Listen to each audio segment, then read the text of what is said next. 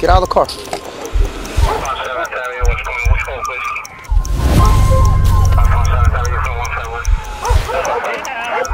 Hands behind your back. I actually don't want to pat my pocket, but I do have a firearm. I came from the mud. There's dirt on my hands. Strong like a tree. There's roots where I stand. Oh, I've been running from the law. Try to catch me howling at the moon.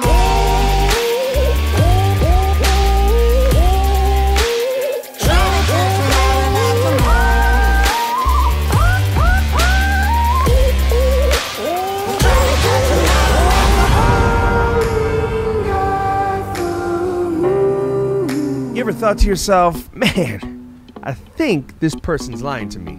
I mean, I'm pretty sure they're lying to me right in front of my face. I wish there was a way to detect if they were lying. Well, guess what? If you're law enforcement, sales, HR, or just genuinely curious to find out, I got something for you. We all face deceit, but now there's a way to cut through the lies. Introducing Deceptio AI, the first AI deception detection tool created by a veteran deputy U.S. Marshal. After nearly 30 years of apprehending bad guys and training more than 25,000 law enforcement, Dave put his deception detection expertise into this powerful tool. Deceptio AI analyzes people's statements for deceptive keywords, revealing the truth hidden in their words. Law enforcement can enhance their investigation, sales executives can better forecast deals, and HR can protect companies from deceit and vet new candidates for hire. With use cases in 22 different industries from law enforcement to insurance fraud, Deceptio AI is revolutionizing truth detection. For only $19 plus usage fees, you receive 3,000 word credits each month. And as a special offer for the Nod Squad, visit www.deceptio.ai. Put in code NOD1000, that's NOD1000 for 1,000 free word credits once you subscribe. So subscribe today to start uncovering the truth and get to the bottom of things. Deceptio AI, words reveal the truth. Now let's get back to what I believe is your favorite YouTube channel, and if you want to fact check me, you know where to go.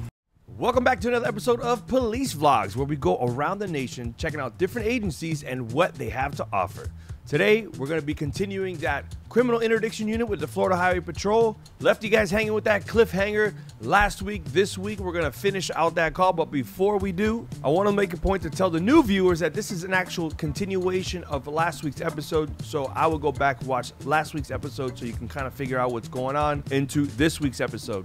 And to give everybody else a refresher, it's the Florida Highway Patrol Criminal Interdiction Unit. They teamed up in Miami Gardens with the task force with the Miami Gardens Police Department Auto Theft Unit. They're doing proactive patrol in high crimes area. They're trying to target those violent offenders. With that, let's finish last week's call.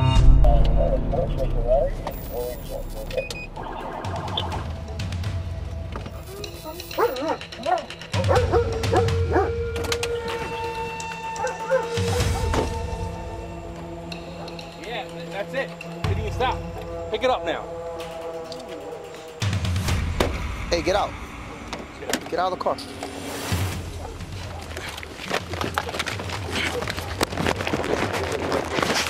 Give me your hand. Give me your hand. Give me your hand. Got the legs. Got the legs.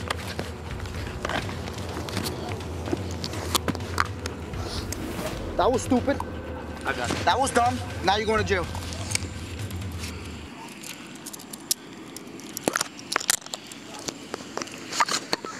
(809) 1050, 183rd and 12th. We had one fighting. He's in custody.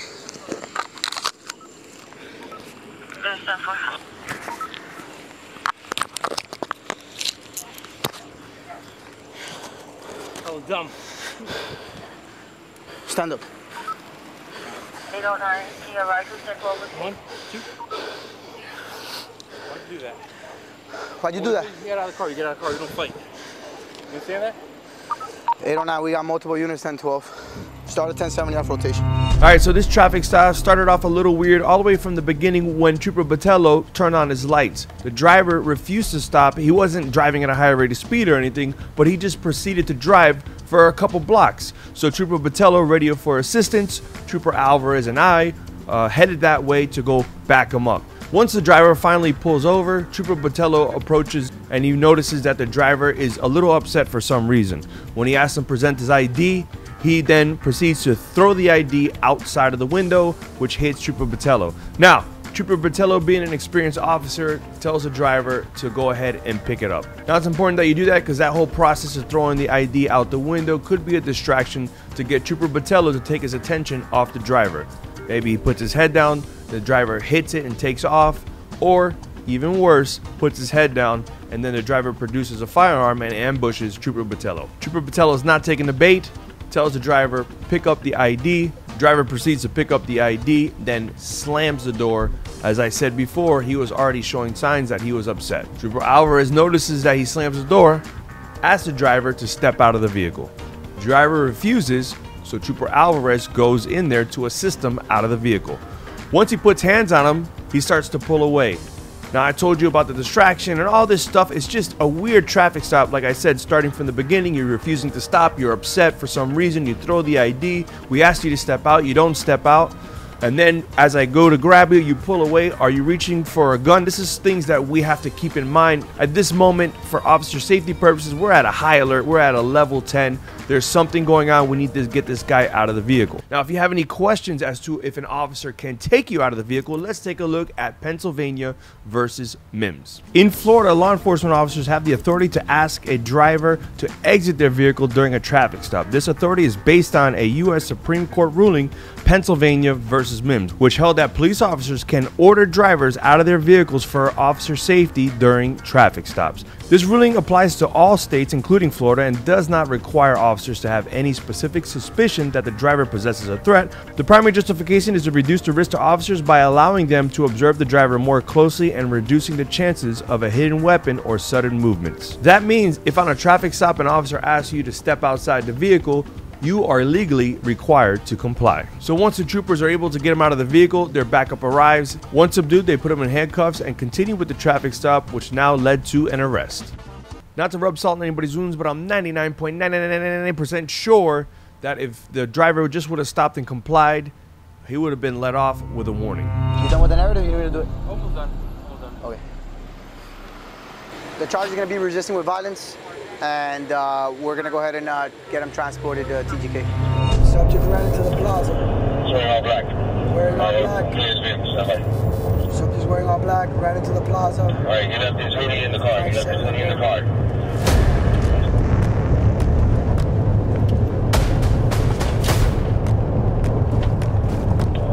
The plaza where the fighting is at, the center console is open, and he took something from here, left the phone behind. I gotta give you a better point. It's not here.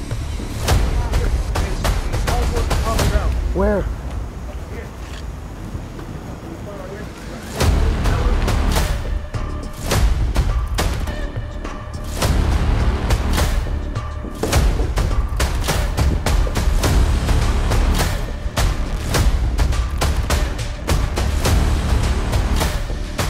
So this area that the subject built into happens to be an industrial complex, and it's huge. It's 4 square miles, 2 miles across, 2 miles up and down. There's trees, there's buildings, there's lakes, there's all kinds of stuff there. So the suspect in this case bailed out into an area that's so big that it was difficult to set an effective perimeter. So with that, the troopers commenced a targeted search in an area that they felt that was the most likely to have the subject hiding. At one point, it seemed as though the canine picked up a scent and was following, but later on lost that scent. So what we have here is we have a gray Dodge Charger that took off from one of our units in the detail. The subject bailed out into a large industrial area here in Miramar.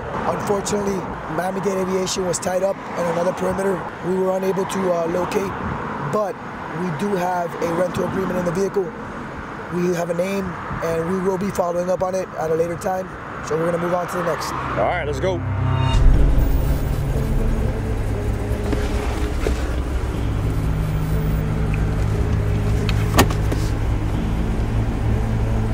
I told him as soon as he makes the left to pull over, Sergeant.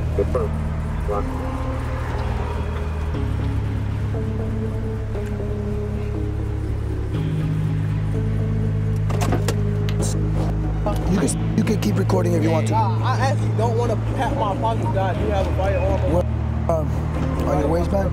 If I get it? Yeah.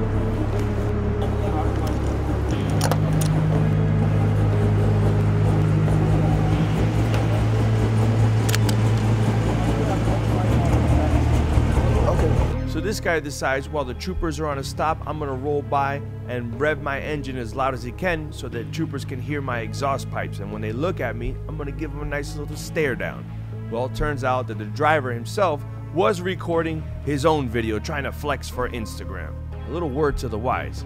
If you're gonna get law enforcement's attention, make sure that you're all squared away and you don't have a modified exhaust, which is illegal in Florida, or a modified tag. Turns out that the driver had an altered tag, so the troopers had enough probable cause to stop this vehicle.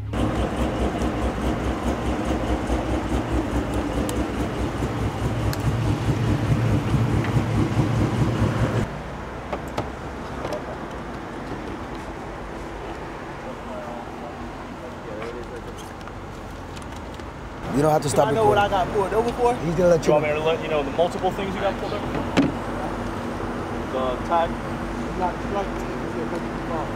Did you alter that tag? I just got it. Okay. So, Florida state statute for altered tags says you can't do any modifications to your modify. Have your day in court. I never said you were getting a ticket, but if you want to start with the educational telling me that I'm lying and that you know more, apparently, but it is altered. You changed the tag. It can't look like that. You can't do anything. Once you buy it, it goes on your car. You can't change anything on it. You notice the driver questioning the validity of the stop. Trooper was explaining to him you can't have an altered tag. Trooper Hernandez then proceeds to go to his vehicle to run the driver's license, which comes back suspended. So you have an altered tag, altered exhaust, and you're driving with a suspended license.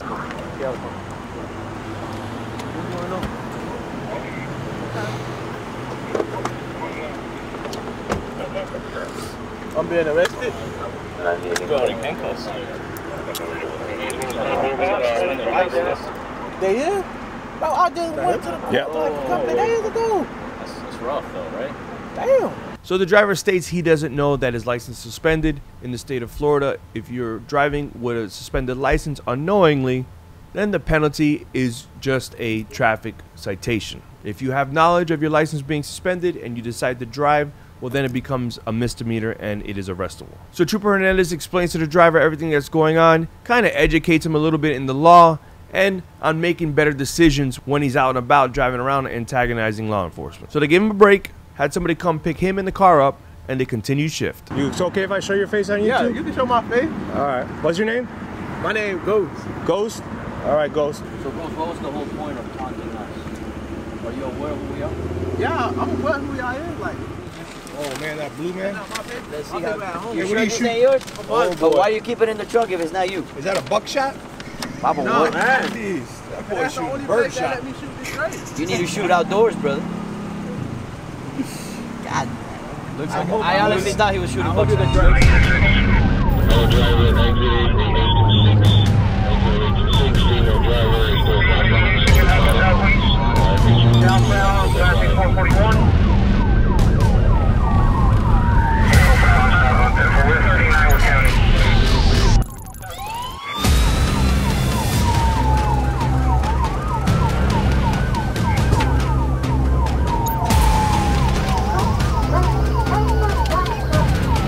Alright, northbound, traffic 135, we'll go up to the open 195. Northbound 95, 125 now.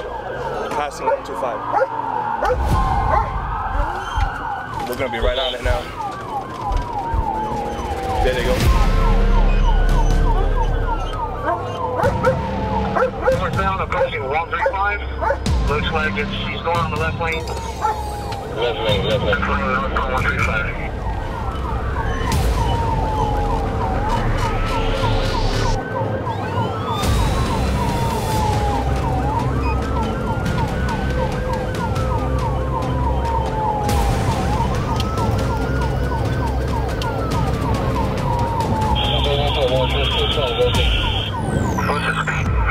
Oh, I see her. 90 miles an hour, medium traffic, 151.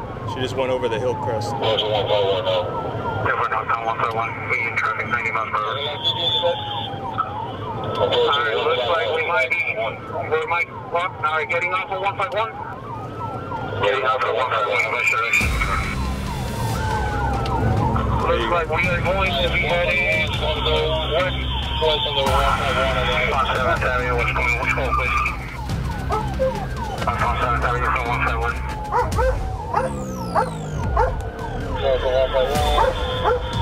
Still northbound on 7, CS 12 Whiskey. We are on the right side of the road. Speeds of 56 miles an hour. Approaching the Glades from 7. Approaching the Glades from 7. Still 12 Whiskey, the subject. Troopers on the right side. Yeah, on the right.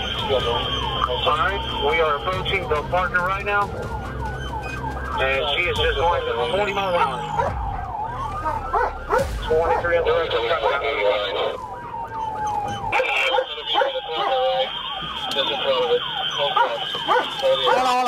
Hold on. Put your hands behind your back until fire rescue gets here. Yeah. I got it. Just like this, okay? Just keep... The patrol car, 441 to south of State Road 9. 16000 block and northwest 7th Ave. Lean on the back, lean on me, right here, all right?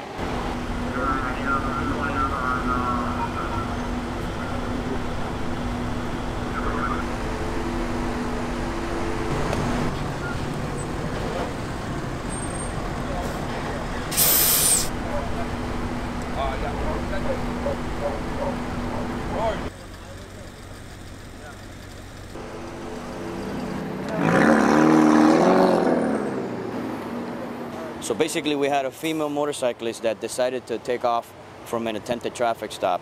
She was driving extremely reckless, erratic, all over lanes. Once CIU troopers attempted to make a traffic stop, as they tried to overtake her, she just took off. All throughout our main arteries, she was endangering the public, endangering herself, endangering our law enforcement officers. Once we arrived here at the intersection of Northwest 7 and 160th, 16000 block, she was traveling against oncoming traffic. Again, endangering herself, endangering all the motorists.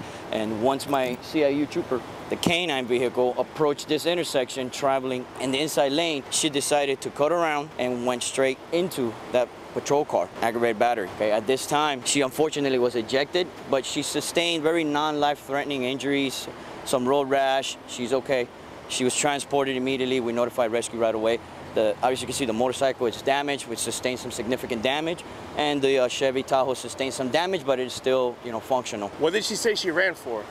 She stated when she was over there that she ran because she thought her license was suspended, but we conducted a systems check and it checks out, it's valid. So it wasn't suspended? So it was not suspended. So honestly, we don't know why she ran, other than that maybe she was deciding to test out that motorcycle, see how fast it went. But it was very dangerous, and then this is the type of things that happen when you flee from the police. Extremely dangerous. All right, so between going out on shift with these departments, late hours of night, coming home, editing all times of day, trying to bring you guys some cool content and a lot of good information, I would really appreciate it if you guys subscribe to the channel. If you're already subscribed, thank you for that. Give me a little comment here and there, ask some questions. I'm trying my hardest to answer as many questions as I can. We have a lot of new agencies coming to the channel. One that's pretty popular on YouTube. We have another agency that's probably the largest agency in the world. I'm just gonna leave those little teasers there. Maybe you guys can figure it out in the comments below. We're also gonna continue those Carroll County Sheriff Department videos that we filmed up in Georgia. If you haven't seen the first one, I'm gonna link it right here. We went out with their awesome Dodge Challenger. We also went on some patrol calls, and later on we're gonna do some SWAT warrants, and we're gonna go on night patrol. There's a lot of good stuff coming up in those episodes. With that being said, I'll see you when I see you, and if I don't see you, well then I'll see you. Try to catch me howling at the moon.